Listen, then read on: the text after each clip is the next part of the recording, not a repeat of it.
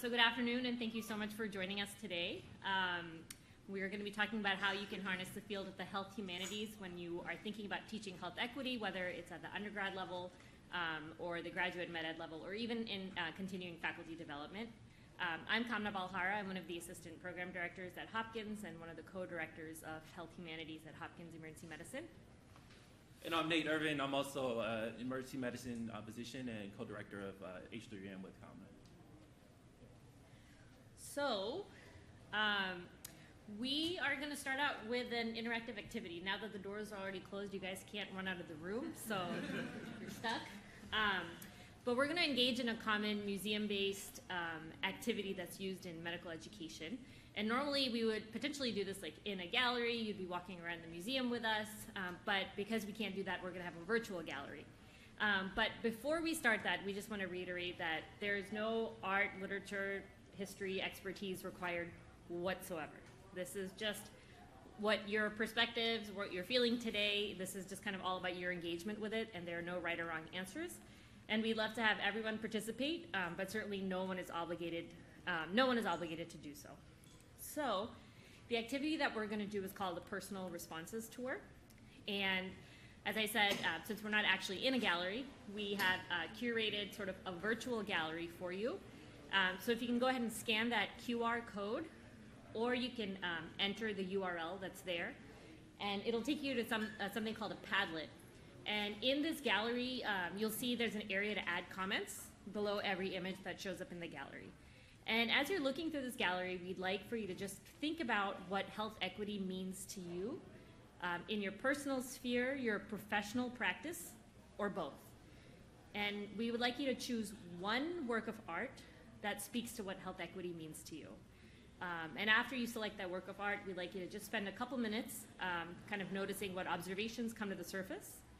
And below your chosen image, please share why you chose it, just so that as a group we can kind of see each other's ideas. And it should show up as anonymous unless you have a Padlet account, in case you're worried about who's going to see it. But feel free to sign it if you want to know who wrote it. And then when we come back in a couple minutes, we'll have an opportunity for a few people to share out loud. So we'll regroup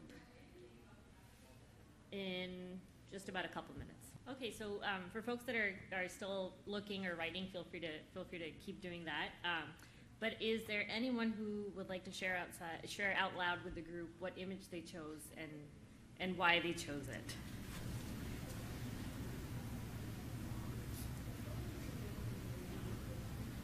Right. So one of the birds, it looks like a bunch of us chose it. It made me think of an image that helped me understand the idea of equal versus equitable.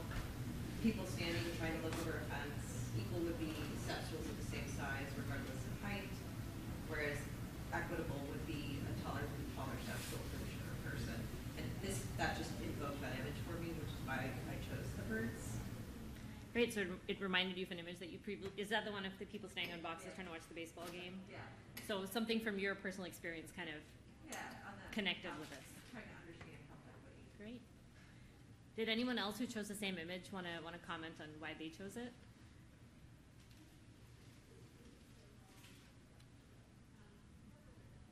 Or would anyone else like to share a different image that they chose? About the eggshell, the broken eggshell. Mm-hmm. I didn't very strongly connect with it, but there was one aspect of it I connected with, is just, I think, taking care to engage families more, talking about social risk and not stigmatizing, prioritizing the dignity with those types of conversations, and looking at the potential unintended consequences of not doing it correctly, and having appropriate referrals and things like that, and training set up before we actually have those conversations, because certainly could lead to worsening miscarriages. Great, so you're talking about sort of getting prepared and being ready to sort of balance out multiple considerations before those conversations, because dignity is important and there's something sort of precarious about the situation and not pushing it one way or the other. Thank you. I think we have time for a couple more comments if anyone wants to tell us what image they chose. I also chose this image, and when I first saw it, I had kind of thought that there was like a second egg that had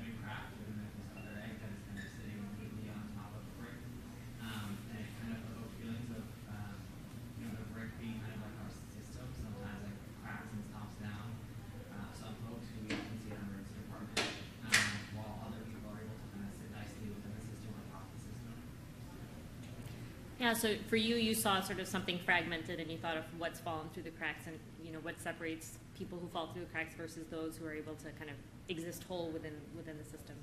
Thanks. One more, time for one more. Yes, go ahead. It shows that, I think it's a train track. Just made me feel something.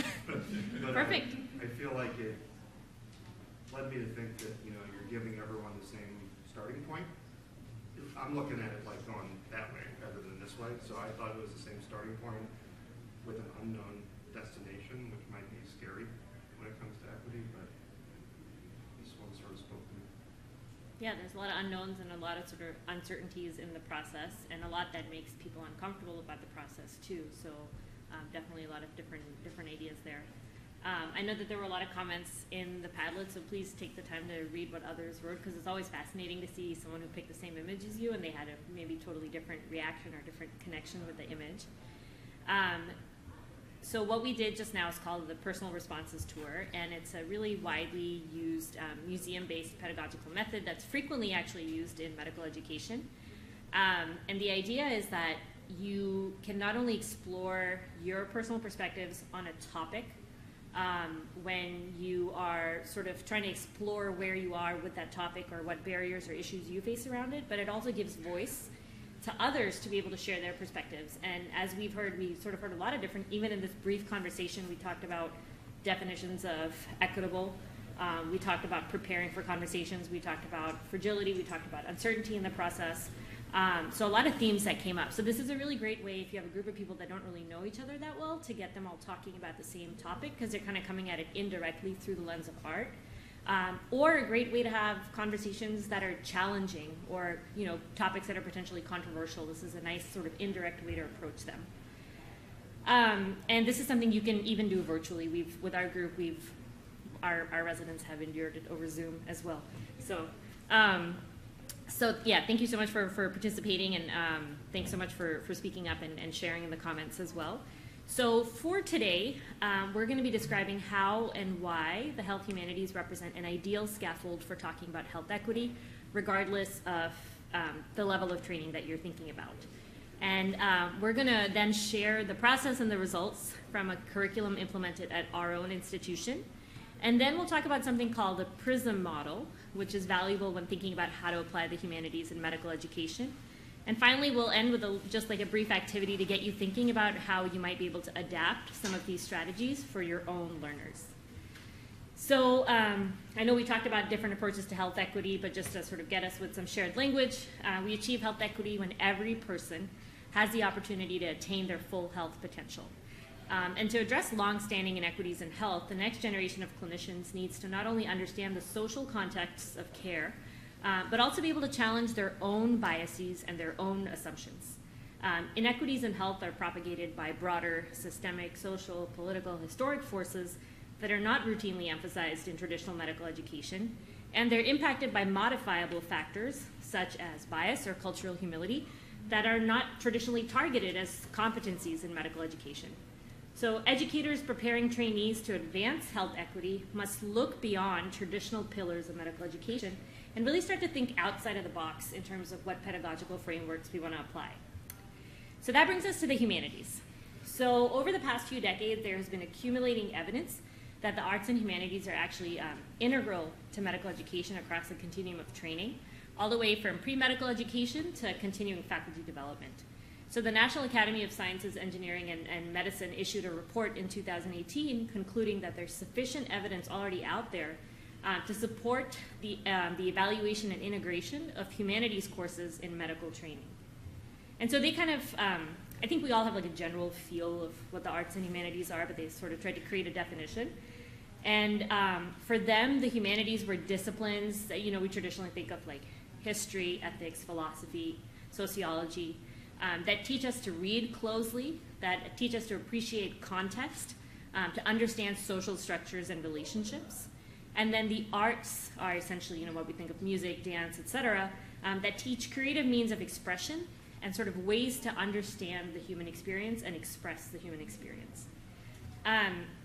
So after the National Academies of Sciences, Engineering, and Medicine put out that report, the Association of American Medical Colleges actually made the arts and humanities their focus for one of their primary educational focuses, and dedicated a lot of funding and resources to this topic.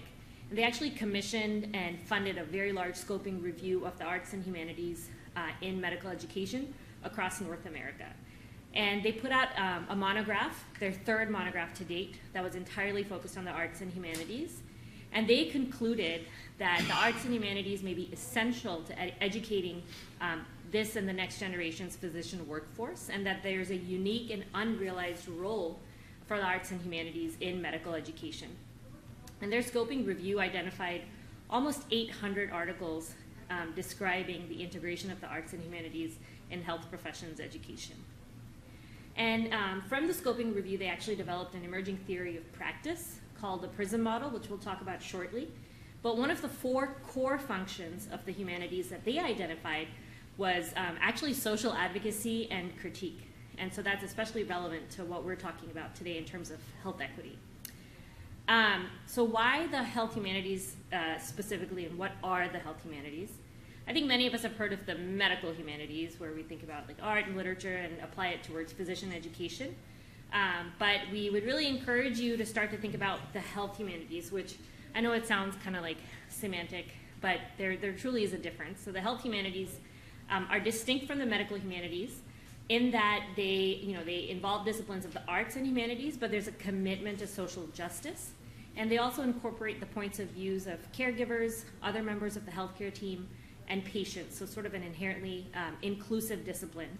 And so they involve principles of the social sciences, social medicine, and health policy, along with arts and humanities, to go beyond the point of view of the physician alone, so that you're having interdisciplinary dialogue about health and not just disease, because we all know that medicine is only a minor contributor to health as a whole.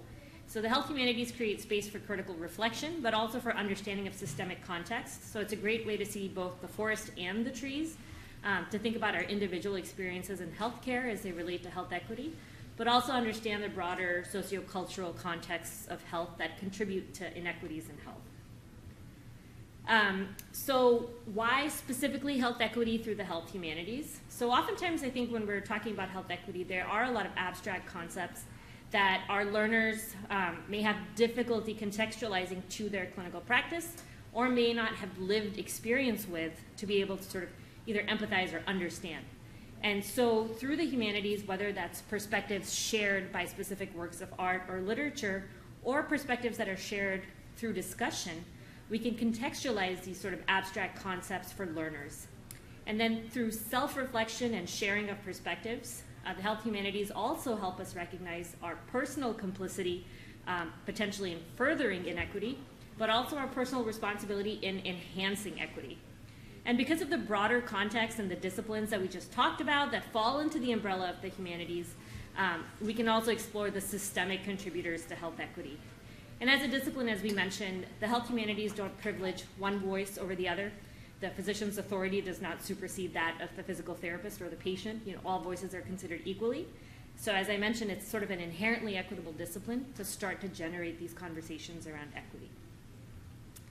So now I'll just spend a couple minutes telling you about 2 specific approaches within the humanities that we use really frequently. One of these is visual thinking strategies. So this is a structured framework for looking at works of art to encourage open discussions of visual art and foster critical thinking. It was developed over 3 decades ago by a museum educator and a cognitive psychologist. It's actually the most widely used museum-based method in medical education. And it's been used not just in medical education, but in museums and for a whole host of other learners, all the way from pre-K to adults. So it consists of 3 evidence-based questions that are asked repeatedly over the course of the process to really keep the participants looking closely and holding them in inquiry as well.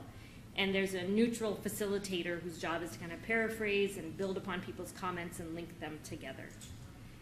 And from the evidence that exists on the use of visual thinking strategies in both health professions learners and learners in other domains, there's impacts on multiple skills, including observation, but also empathy, appreciating different perspectives, being tolerant of new ideas, examining one's biases, all of which are things I think we would agree are relevant to thinking about health equity. And sort of the second pillar that we've used in our work is narrative medicine, which I'm sure many of you are familiar with. But essentially it involves engaging with creative works, often written, to develop close attention. There's reflective writing to sort of explore personal narratives, and then you share that writing to strengthen relationships within a group. And it's been shown that this sort of closed reading can facilitate listening and empathy, and importantly, advocacy for patients and colleagues alike. And narrative medicine aims to allow learners to develop narrative competence, which is defined as the ability to acknowledge, absorb, interpret, and again, importantly, act on the stories and experiences of others. So with that, I'll pass it over to Nate to tell you about what we've been doing at our institution. So with these considerations in mind, we decided to try to operationalize these concepts by developing a curriculum in our own institution. And so we formed the Health Humanities at HAKU-SAEM, which is otherwise known as H3EM. It's a multidisciplinary initiative that really encourages our learners to engage in scholarship, innovation, and education around issues of social justice, health equity, social emergency medicine. And it really aims to provide our practitioners with the skills that they're going to need to be better patient advocates, better colleagues, and really yield the total skill set that we need to have as emergency physicians to affect change in terms of health equity. So we have a longitudinal curriculum that's embedded within our weekly residency didactics. Over the course of a year, we have about 8 sessions, which are mandatory because they're part of the residency didactics. They're grounded in narrative medicine and the visual thinking strategies that you just heard about a few seconds ago. And we developed them with input from multiple stakeholders, including nurses, patient and family advisory council members, as well as folks who've been sort of leaders in this field. And we use a mixture of didactic and reflexive exercises that incorporate art, history, and other humanities-based disciplines, alongside evidence-based medicine. And I think what we do really well is we partner with other healthcare team members, community members, and other folks who can actually bring these concepts to life. And so they can speak to it from a different level than we may be used to. We began in 2018 where we just had some pilot sessions to try to figure out how it worked and whether or not it would be feasible and acceptable by our residents. And then we did our first full year in 2019 where we focused on the social determinants of health and their role in facilitating health equity. We had the following year, we had a focus on anti-racism and developed a full curriculum that's on a website called sharetools.org. It's free. You guys can log in and get all sorts of ideas about how you can teach these concepts to your own learners. And then this current year, we're focusing on vulnerable populations. And so we have this theme of health equity that kind of, it's woven through all the different years of the curriculum. But for the purpose of this talk, we're just going to focus specifically on the 2019 and 2020 year. So for that year, we had 4 objectives. The first is to encourage critical thinking about the social terms of health and emergency medicine and their role in achieving health equity. We also wanted to foster meaningful engagement with our patients, their families, and communities, and really promote self-reflection in clinical practice. You know, too often we are just focused on getting the job done, getting those patients disposed, and figuring out, you know, how to just be efficient. But we're not really thinking about what's happening to us in that process, so we really wanted our learners to reflect on that. We also wanted to encourage knowledge translation of the social terms of health into patient care, and ultimately to foster greater engagement with one another and with the humanities. So as mentioned earlier, we use a multidisciplinary approach to facilitating these conversations. On a session that was focused on generating impact and concern for individuals who are struggling with addiction, we actually partnered with our peer recovery coaches, who are individuals with a lived history of substance use who are now in recovery. And we actually partnered with them to teach the session. So they taught us about what it's like to struggle with addiction and what it's like to fail and get back up and the sort of pathways to recovery. And then we partnered that with some art-based exercises where we examined different aspects of addiction as depicted in art, and then also showed different artworks from different artists that struggle with addiction as well. We also know that the current state of affairs in terms of health equity didn't just start today, right? Those things have their vestiges in things that have happened many, many decades ago. And so we really sought to really explore the history of medicine, reflect on all the times that we didn't rise to those highest principles that we aspire to. And with the idea that if we can critique those things, we can start to understand what we're doing now that's going to get looked upon in a retrospective scope as negative in the future, right? And so we can start to interrupt these negative practices moving forward. We also felt that it was important for our learners to connect with the communities and try to expand the walls of our hospital outside that of the traditional classroom walls. And so we took our residents out into the community, did a mural arts tour, with the goal of really getting them to experience the built environment, see where our patients walk and live and play, and really get a different understanding of the complexities that they sort of face on a day-to-day basis.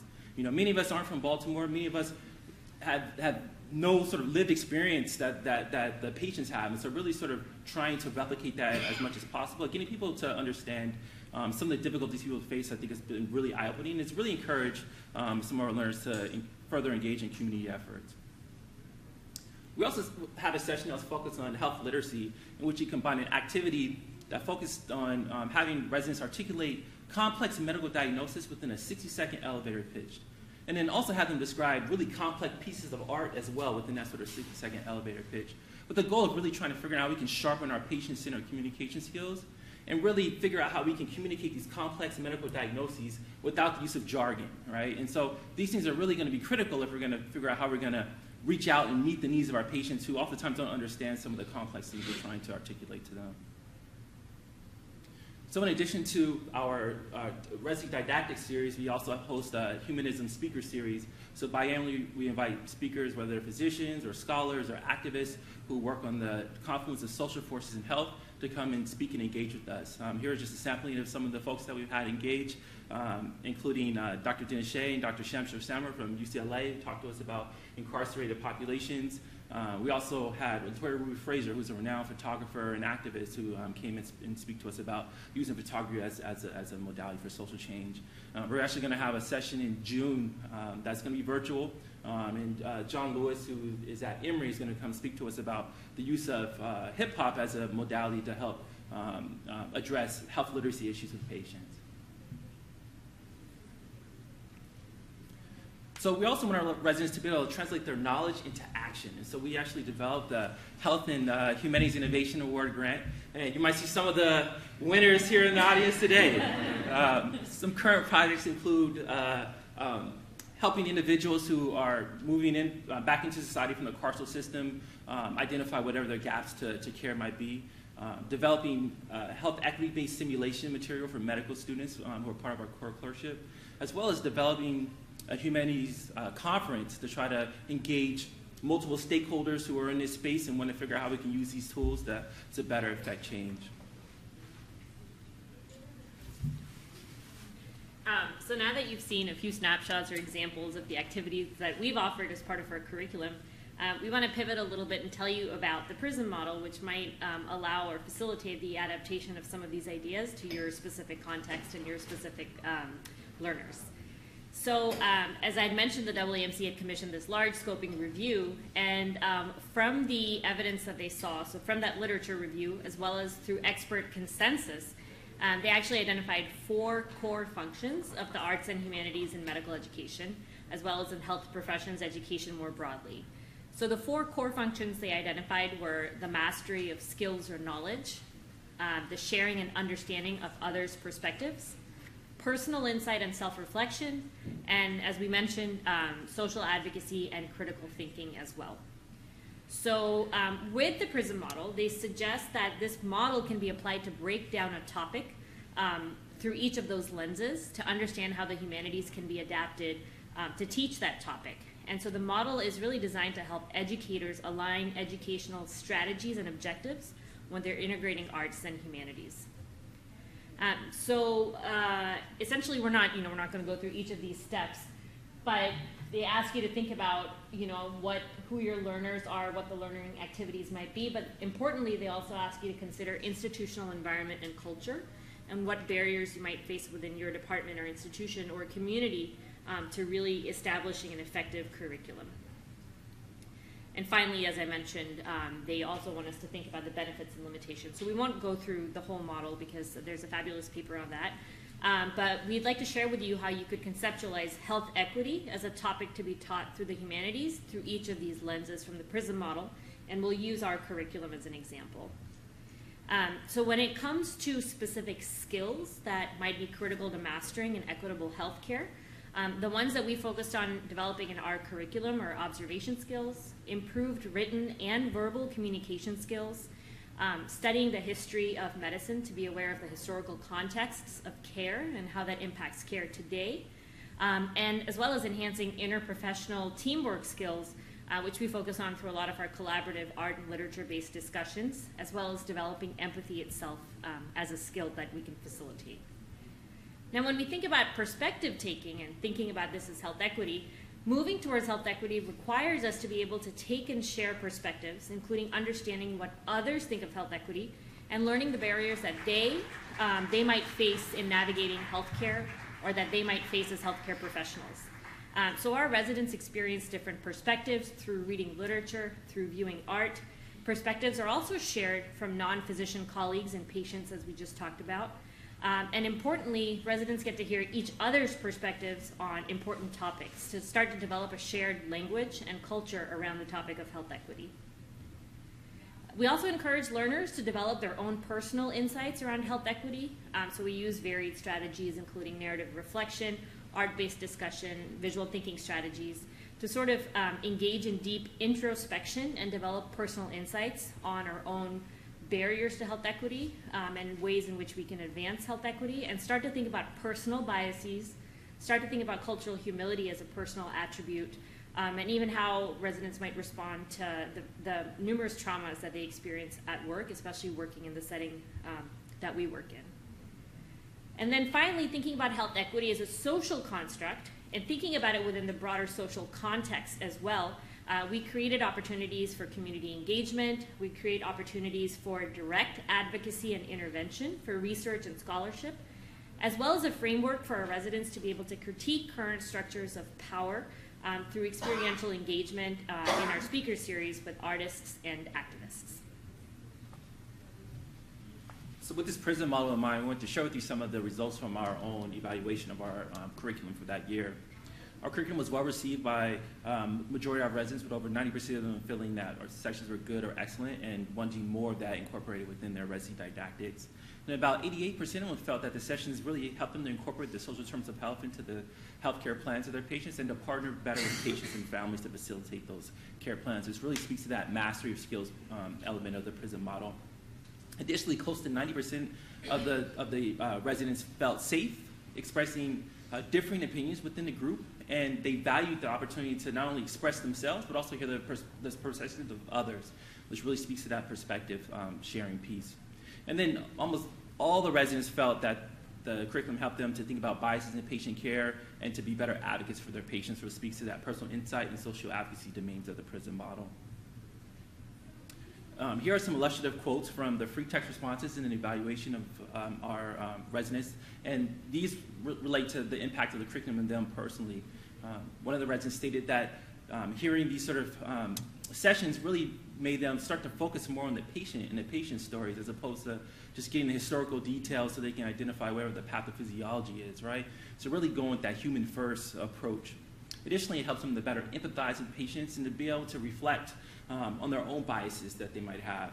And ultimately, it helped them to feel less alone and encourage them to read more and question more and be curious, right? And we've all went through some pretty challenging years over the last couple of years, and the ability to have something that helps you feel more connected with people when you can't even be in the same room with somebody, I think is really important. So in addition to the sort of impacts on them as individuals, there were also some impacts that they felt occurred to their clinical practice. One being that they started to interrupt those biases in real time. They would sort of feel a bias coming up and start questioning themselves and think about what implications this is going to have for the patient's long-term care moving forward. It also helped them to advocate for patients. And also, they really start to really explore that social context and really figure out how they can incorporate that into the care plans for patients. So you're creating these inclusive care plans that are reflective of the patient's reality, as opposed to just some theoretical thing that we come up with sitting at the computer, not sort of thinking about all the sort of complexities that the patients might face. So in addition to the free text responses and the evaluation survey, we actually conducted a focus group with our learners to also get a better understanding of why this worked, what are the things that sort of made it work and what are the sort of impacts that it's had on our department. And there are three overarching themes from the focus group that arose. First, the learners felt that the health and humanities curricula were essential and that they should be prioritized and integrated within the system. And then by creating space for it within the residency didactics, it actually showed that it's on par with all the other stuff that we think is valuable for them, right? We have limited teaching hours, and so if we're actually putting this stuff in there, it's highlighting the import of it and legitimized it. Additionally, they felt that the health humanities were transformative, not only for them as individuals, but also for the departmental culture. And we'll sort of do a little bit of a deeper dive into some of the sub-themes that came out of that in a second. And ultimately, they felt like the health humanities helped them to reflect, process, and validate the humanities themselves, others, and their patients. And as we sort of think about how we can build resilience and against burnout and all the other kind of challenges that we face, we think this was a really important insight. But we just wanted to dive a little bit deeper into this sort of idea of transformational culture, which I think is really important when you're thinking about how you're going to have long-term sustainability and long-term change and growth within an organization. What we found is that there are four things that they noticed. One is they felt that they had improved relationships with their non-physician colleagues. So the fact that the peer recovery coaches shared their stories and served as their teachers normalized that relationship, right? It leveled those hierarchies. The fact that we have interpreter services come and teach us lessons, right? It changes those relationships, and that ultimately helps to change your department. Additionally, there was increased positive regard for stigmatized patient populations as they were able to see the humanism in each and every one of our patients and better understand the complexity of the struggles that got them to those situations to begin with.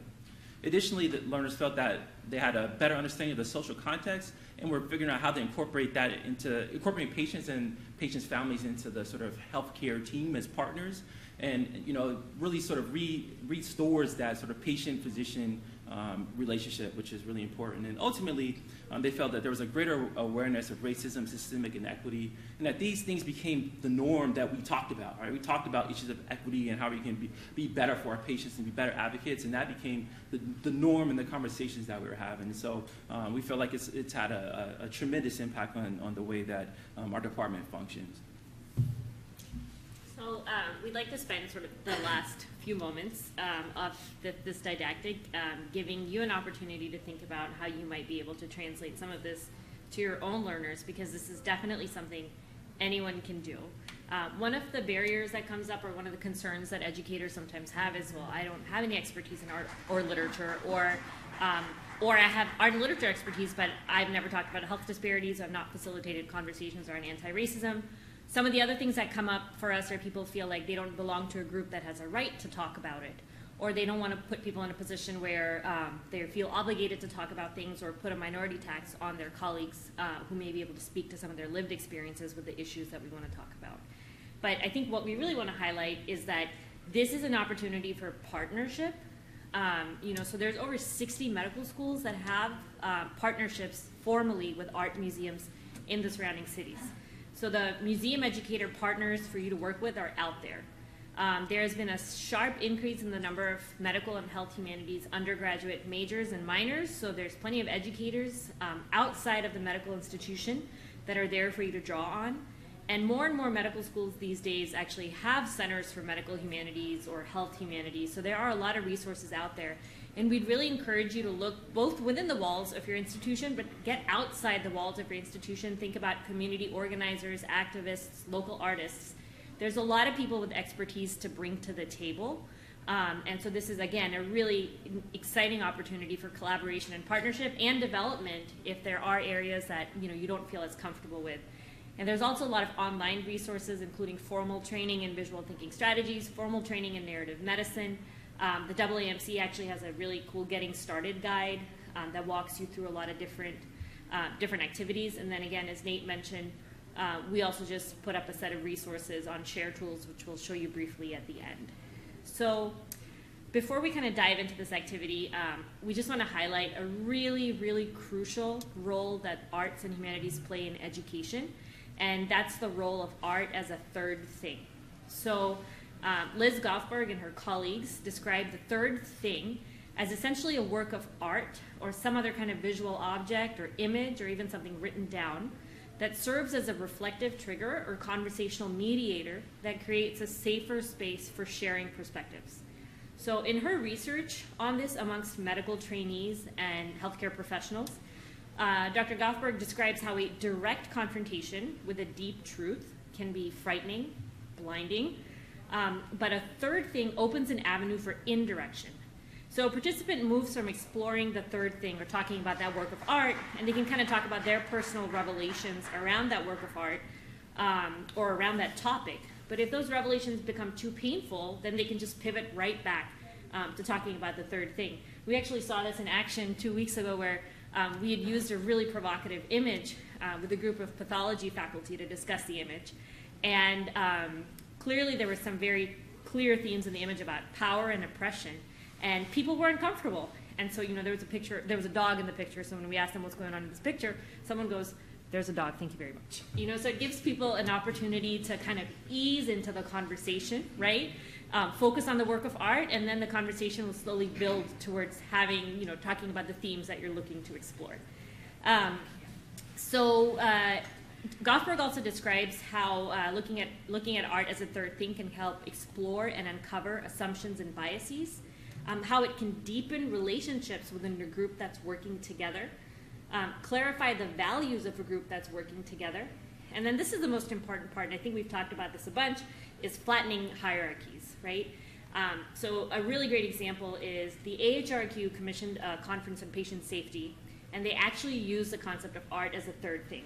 So in a room, they put up works of art, and they had patients, family members, healthcare professionals, physicians, and other allied health professionals walk around the room and choose a work of art that kind of spoke to their experiences with an adverse patient event. Then this super heterogeneous group had an opportunity to have a conversation as equals about what they had experienced with patient safety events. And so there wasn't, sort of this traditional medical hierarchy, there wasn't the traditional doctor-patient authority differential. So people could just feel empowered to share because they were talking about that work of art. And I think it brings everybody sort of to the same level because, as we said right at the beginning, this is not about having any expertise in art. So that traditional power differential or knowledge differential between learner and educator disappears entirely. So keeping this in mind, now we'd like you to sort of spend a little bit of time thinking about how you could adapt certain ideas or images to your learners. So you'll have an opportunity to look at these more closely, but this is an image by LaToya Ruby Frazier, who is a MacArthur Genius Award winner and one of our speakers that we had come last year.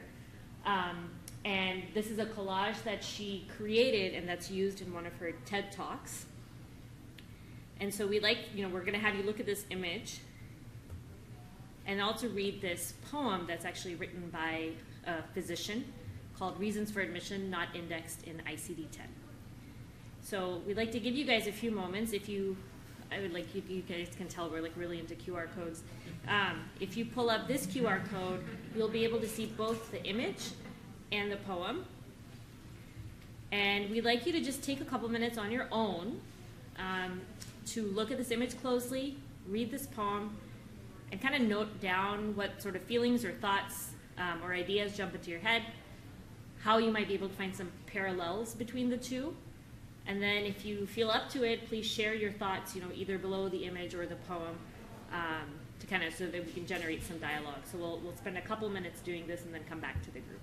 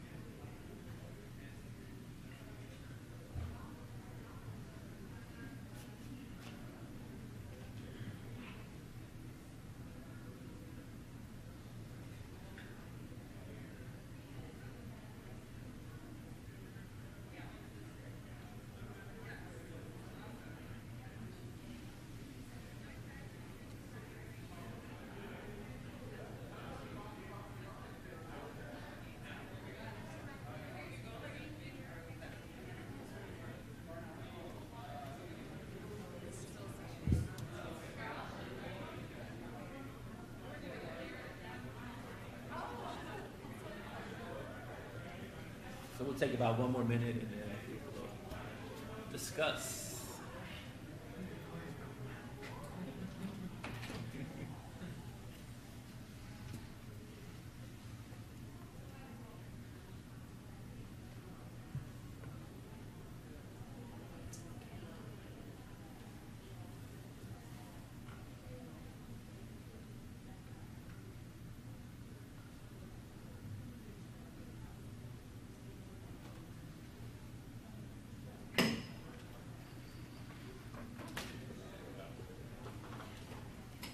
Looks like we have a few responses now. Would anybody like to share their thoughts about connection between the poem and the photo? So again, no right or wrong answers. And I know the session's being recorded, but they told me that if you speak from the audience and you're not in front of a mic, it won't get recorded. So feel free to say whatever you like.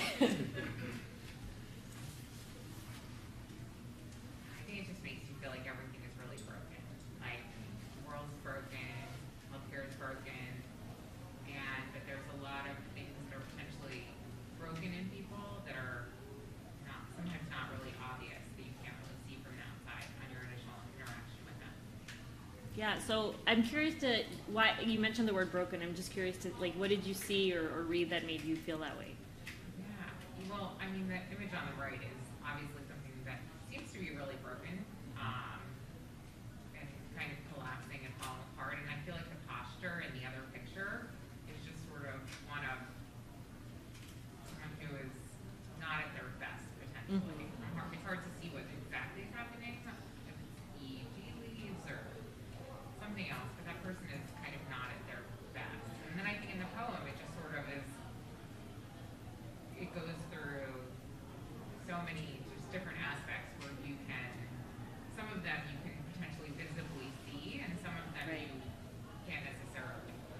Yeah, so you're kind of getting at visible deterioration, visible suffering, and then with the poem kind of getting at what's under the surface that we don't always see. Thank you. Yes.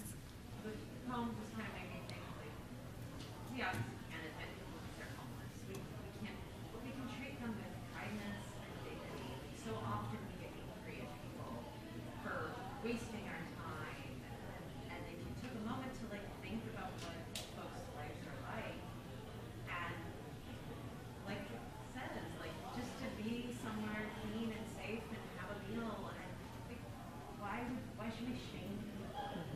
But that's what you hear us doing, and I don't know if just me and the docs, all of us, we get angry at people, and it just made me think of, we can't fix the system always, we can't fix the things that are broken, we can always treat people with kindness, respect, and try to empathize, and that's what made me think. Yeah, you're absolutely right. In a sense, there's a lot of discouraging imagery, like we just talked about. But as you mentioned, even if we can't fix the system, there are individual ways of improving someone's experience in a way. And you're describing just as there's these sort of unconventional reasons for presenting, there's unconventional treatments that we can offer them that are not admission or imaging, but just changing the way we treat them, changing the resources we offer to them. Yeah, great point. We're almost out of time. So. We were going to say talk to your neighbor, but if you talk to your neighbor, I'll probably hear you, so you may as well just tell us. But, in the last minute, if this is a bigger question and maybe something to ponder when you're home, but if you wanted to include this image, this poem, or pair them together for your learners, whoever that group might be, it might be interesting to start to think about what kind of topics you would want to steer them towards, what themes you might be able to cover. And also interesting to think about how you could frame this within the PRISM model. Are there skills you want people to gain from looking at this image? Are there perspectives? Do you want to have them practice perspective sharing with each other on the basis of this poem? So a lot of different ways you can operationalize just these two simple works of art. But just in the last minute, does anyone anticipate sort of any pitfalls with using this image or poem with your learners?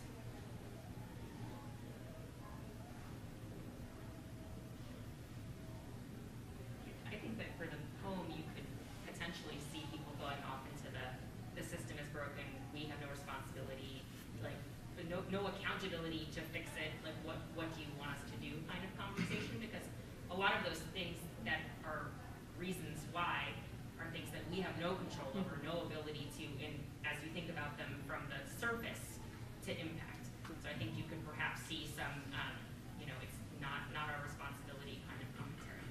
Yeah, and that's a great point, and we've kind of been alluding to this, is that there's a sense of discomfort and maybe just like resignation that could be raised by looking at this. So you might want to be proactive and think about, okay, well, how am I going to pair this with another activity that forces people to be proactive or forces them to make that discomfort into something productive. So it's also important, to think about sort of what the limitations of this might be, and anticipate how you're going to address that for your learner group. I think we just have a minute left, so we'll. The other thing I'll say about that, I think it's also important to emphasize to them that there's like 100 different things that are listed in that poem, right? But each person can work on one thing, right? Find what's your jam and make that your thing that you do to try to make things better for somebody on a day-to-day basis. So you can always flip it to make it something positive for them. So just in the final moments, so the website that we mentioned, it's not specifically health equity focused, but we're looking at anti-racism sort of within that umbrella. And we've developed 9 different modules, as well as a facilitator's preparation guide and a whole lot of resources for educators and facilitators to kind of further their awareness around anti-racism.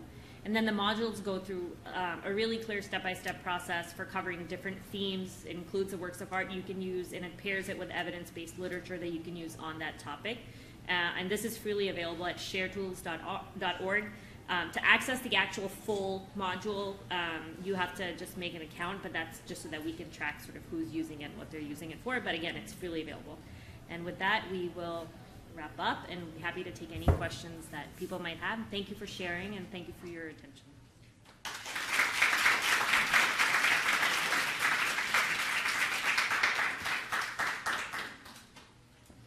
So, thank you for that phenomenal talk. It was really interesting to hear about your innovative curriculum. I was wondering, I noticed that a lot of it focused on the fine arts, and I was wondering if there was any consideration ever for incorporating some of the performing arts, like music or theater, or if there's any like existing literature on that. Yeah, definitely. I mean, and I think that like betrays our own bias or our own like comfort, right? So those are the things that we were more comfortable with. And then when we transitioned to doing things virtually, that was sort of the easiest. But there's definitely literature out there, especially in psychiatry, on the use of like music and Broadway musicals to get people to talk about like stigmatized populations in psychiatry, and then also getting people to participate through like medical improv or participating in music, in the creation of music. And sort of not just having this sort of that passive role, although being an observer is also very active depending on how you frame it. But there's also literature out there and actually getting learners involved in creative activities as well. And that's actually one of the points of feedback our learners have given us, that they want to hear other types of modalities. And so, we've been trying to think about how we can incorporate hip hop or other kind of things that are more local to our institution that can still have a big impact. Just to mention, our local opera is premiering a piece this summer based on Oliver Sacks' Awakens. So we're going as a group to watch that, see what people come up with for their experience. That's awesome. Very cool. Yes. So to me, it seems like this curriculum is focused on investigating and just helping bolster, I think, perspectives and attitudes, behavior when it comes to a broad range of topics as they relate to health equity, which I think is wonderful. I think we all need. To me, I think of it as maybe like a first step, especially for interns coming through residency and thinking about kind of patient outcomes, right? And how we're going to use a curriculum like this, I think, to sensitize like residents as they come through.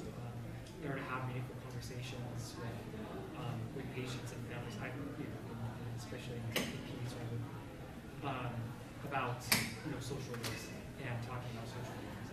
So my question is, has this curriculum been used to help leverage some efforts around, let's say, like social risk screening in the emergency department as like a first step? Or? Yeah, oftentimes the conversations we have like lead to actual initiatives within the department. And oftentimes they're very resident-led. And so we had a conversation on what resources exist for patients who are undomiciled or don't have stable housing, and that was taught by one of our social workers in conjunction And I think our residents are working on like a guideline that's going to go in our EMR around those resources and topics. So, and I already mentioned interns, but our residents participate from intern year all the way through their 4th year. And initially we thought, okay, this is just going to kind of work on communication and getting people to talk. But I think the depth of conversation that you get when you have learners and faculty of multiple levels of these conversations is really, really important as well. But yeah, we've definitely seen clinical initiatives come out of these conversations. And then there's another initiative where, you know, Dr. Balhara runs a graduate level longitudinal experience that teaches some of these principles to resident learners from multiple disciplines. And we're looking at the impact of these curricula on their decision making in certain sort of charged situations. So we're trying to move beyond just the sort of personal impacts on the learners to also trying to understand like how you can sort of move the needle in terms of the way people perceive, you know, bias and stuff in clinical. Yeah, we're using simulation to assess that right now. Thank you all.